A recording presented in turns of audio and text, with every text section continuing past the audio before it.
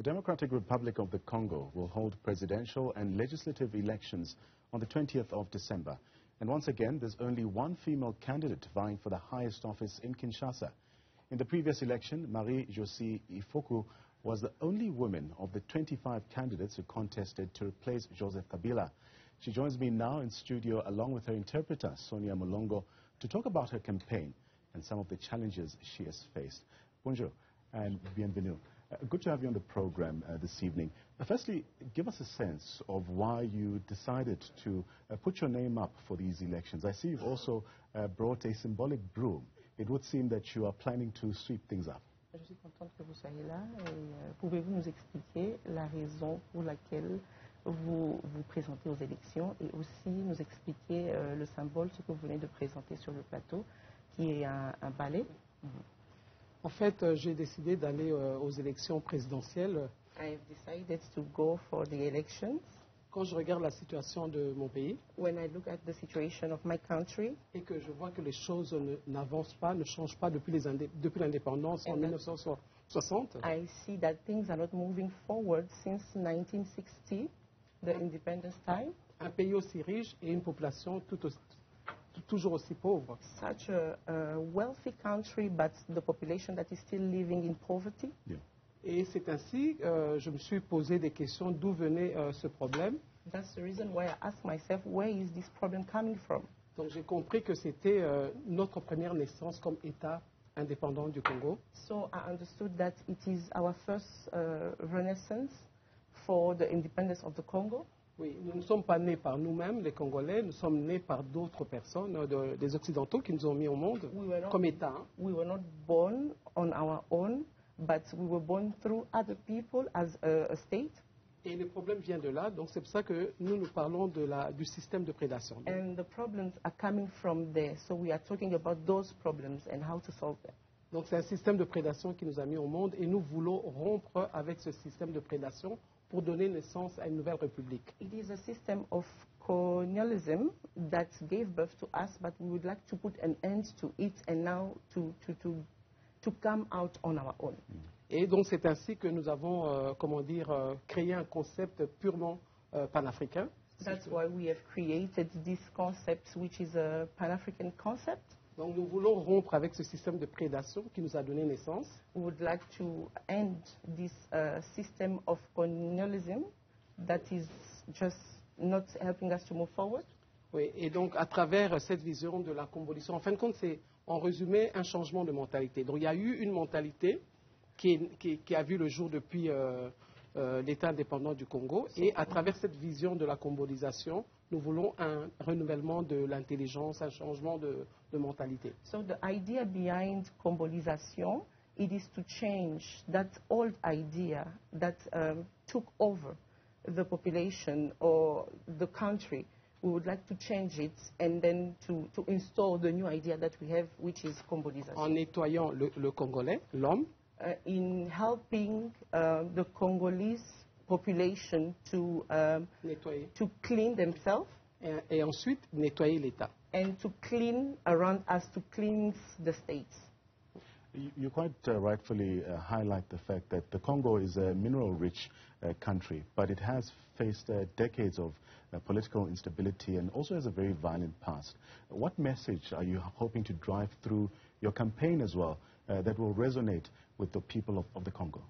Quel est le message que vous voulez adresser? Nous savons que le Congo est un pays riche, mais qui passe toujours par plusieurs problèmes jusqu'à présent.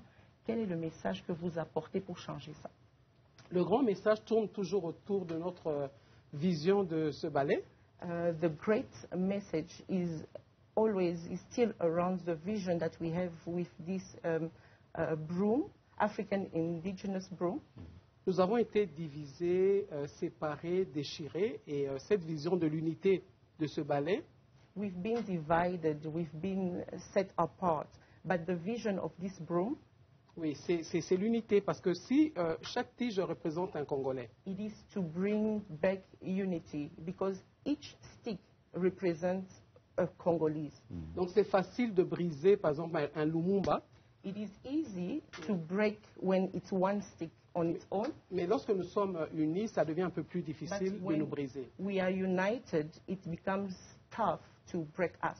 C'est pour ça que nous voulons rechercher un peu cette unité-là. That's why we would like to get that unification, to unify people. Oui, je peux, can I explain more? Oui, je recherche cette unité-là à travers un mandat que le peuple congolais pourrait me donner. I'm looking for that unity through the mandate that the population can give me, or the people can give me.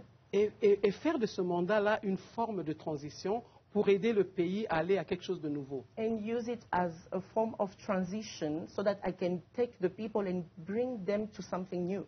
Oui, donc aller à une renaissance, à un nouvel état, So I would like qui to serait différent du premier état qu'on a bring connu. them toward a new birth, like a renaissance. Yeah.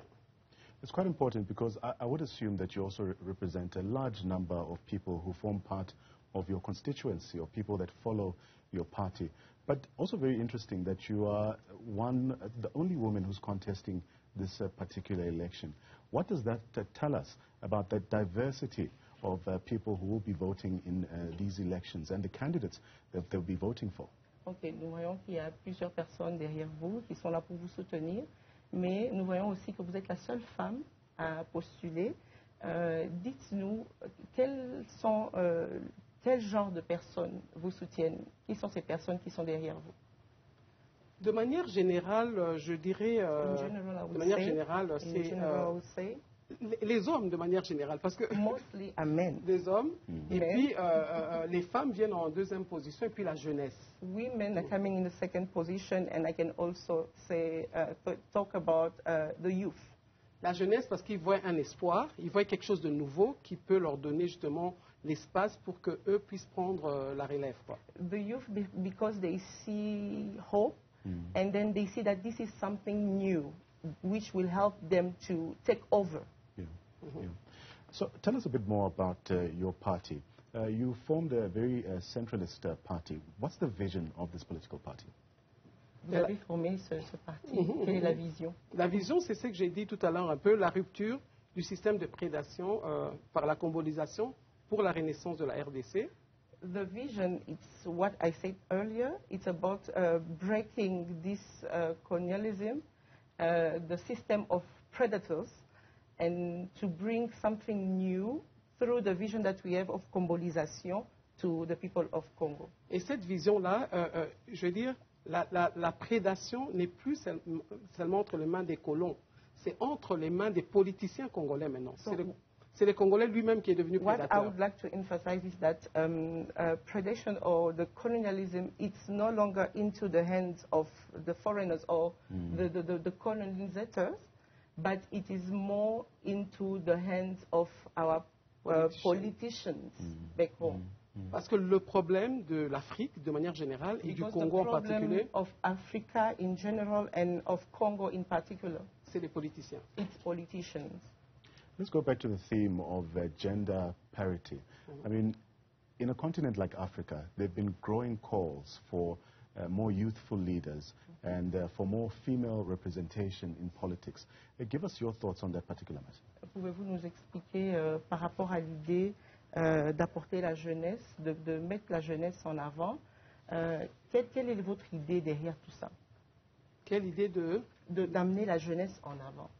Mais la jeunesse, c'est notre futur. The youth is our future. Donc nous devons investir dans notre jeunesse pour pouvoir construire une réelle république. In our youth so that we can build a strong republic. What do you think women bring to the table that's completely different from the kind of politics that we have seen dominated by men? Qu'est-ce que vous pensez que la femme apporte sur la table par rapport à la politique que nous avons toujours vue, la politique en général qui est basée sur les hommes? La femme a tout à apporter. The woman is bringing it all. Parce que la femme, elle le fait déjà dans la pratique. Because she's doing it in practical. Les hommes parlent beaucoup, ils sont politiques, ils sont à la télévision. Men have a lot of speech and they are in politics, they are always on TV.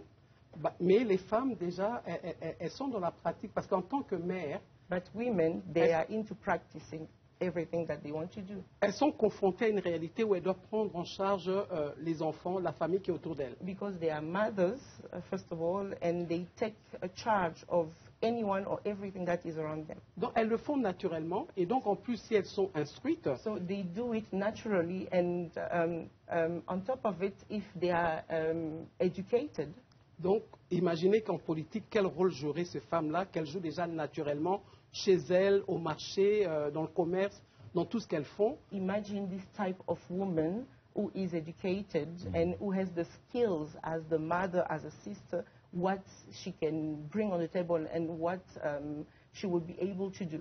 Elles vont juste pratiquer ce qui est naturel. Donc ça peut apporter un réel changement et non un discours. Women will just practice what they've been doing for so long, and they won't just bring speech, but they will bring actions. So when you look at a country like South Africa, I mean, you are visiting this country right now. Would you say there are similarities in the type of challenges that you're also seeing in the DRC? Vous visitez le pays, l'Afrique du Sud, allez-vous dire qu'il y a les mêmes défis, qu'il y a les mêmes défis que les femmes rencontrent au Congo, ici aussi en Afrique du Sud? Moi, je Est-ce qu'il y pense a une similarité? la similarité par rapport à la femme, enfin la femme dans le monde, ça reste le même combat quand même, hein, de manière générale. Similarity is that with women, the fight is one of the same. Okay?